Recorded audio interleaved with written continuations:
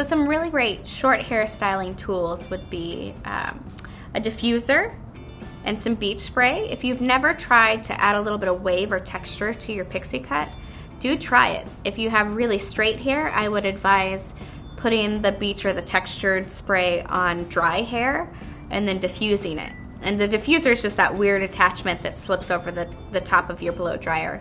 And what that does is it allows it to almost freeze the hair in that same shape. So if you're able to kind of scrunch it and manipulate the hair to get a little bit of wave or a little bit of tousled curl to it, you can really use the diffuser to set that shape in place.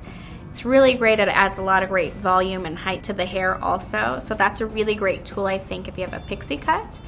Some great tools if you have a longer haircut would be something like a round brush. If you've never tried to add wave to your bob, I think that's a great way to do it. Along with that, I would really suggest experimenting a little bit with curling irons.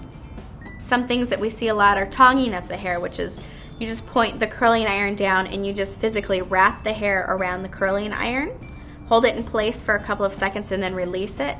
And what you get is a curl that's very fat at the front and then it gradually gets a little bit sharper at the end. So much more of a natural curl or a wave. So experiment a little bit with that.